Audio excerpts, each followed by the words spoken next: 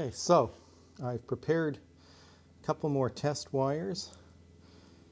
These were from a 14.3 cable, and what we're going to do is use them to see what happens if we massively overload a Marr connector.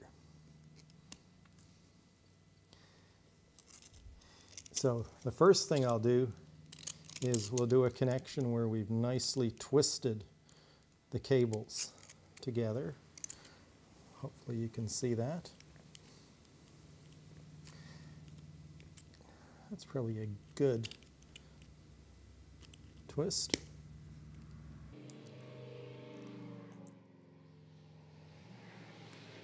And a nice tight Marr connector. And maybe what we'll do is we'll just sort of keep the cables apart here, so if the insulation melts, we don't end up with current skipping the Marr connector. So that's the first one.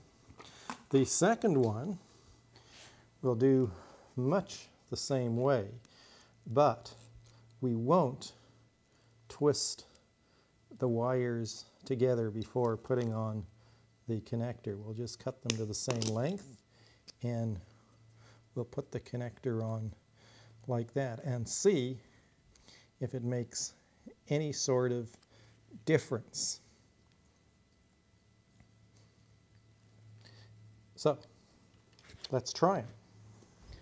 So we're set up with the twisted wire under the Marr connector, and I have the ammeter set up so we can hopefully see the current. And here goes the full might of the arc welder, 200 odd amps probably.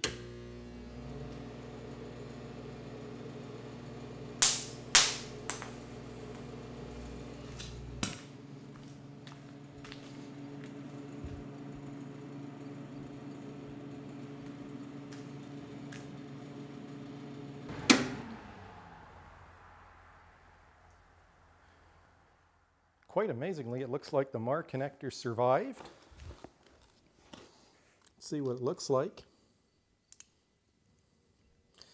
The Marr connector is slightly melted, but largely survived. And the cable is still twisted together. The inner sort of screw thread spring of the connector is still on the wire. So let's see what the end of the wire looks like.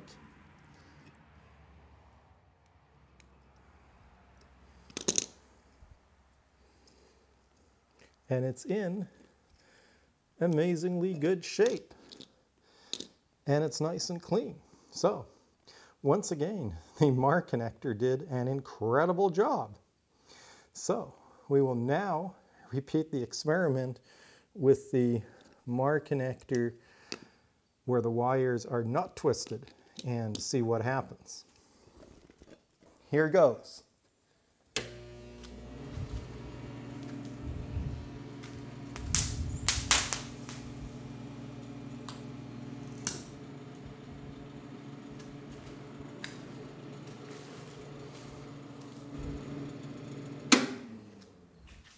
So let's see what the Marr connector looks like. Oh, it's quite melted, much more so than the other one. And it's also smellier. It has its own smell to it. And let's see what's under here. Well, the interesting thing is there is a lot of black, probably plastic fumes or plastic remnants on the connection. So it's hard to say for sure, but I would say this connector did not do nearly as well as this one, where in the end this connection that was twisted is almost as good as before the destructive test, whereas this one here, the wires are clearly singed.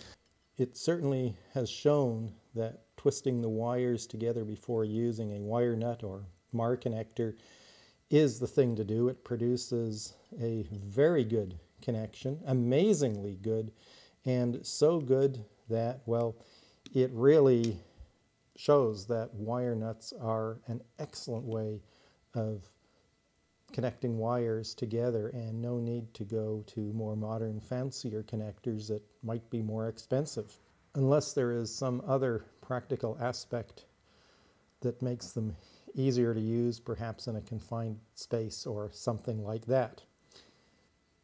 That brings these experiments to an end. See you next time.